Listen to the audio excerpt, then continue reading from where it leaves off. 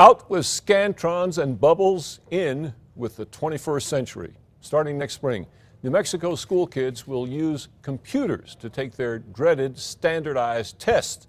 The kids are ready, but what about the schools? Here's News 13's Cole Miller.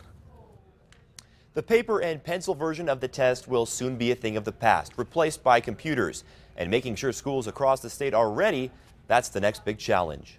Our kids most often are more advanced than we are as adults when it comes to technology. It's time to meet them where they are. For Secretary of Public Education Hannah Scandera, that means a change in the classroom and a change to standards-based assessments, phasing out the traditional tests for a computer-based version. Over the long haul, there are no downsides that I can see for our students. The goal is to have schools across the state ready by March. So here's all these green dots mean not only they're completely ready, they have a great student computer ratio. And to get a better idea of who's ready and who isn't, PED is launching an online tool. It goes live tomorrow. It's going to go to all our districts and ask these key questions. Are you ready? How do you know? From a bandwidth perspective and from a student computer ratio perspective. Scandera says schools need to have at least one computer for every 5 students and a strong enough internet connection.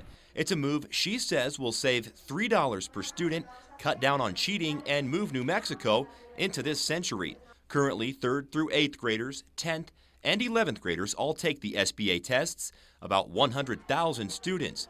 Here in Albuquerque, it's not exactly clear which schools are ready. And you'll notice that, as I mentioned earlier, gray means they have not submitted data. However, APS tells us the district easily has more than enough computers.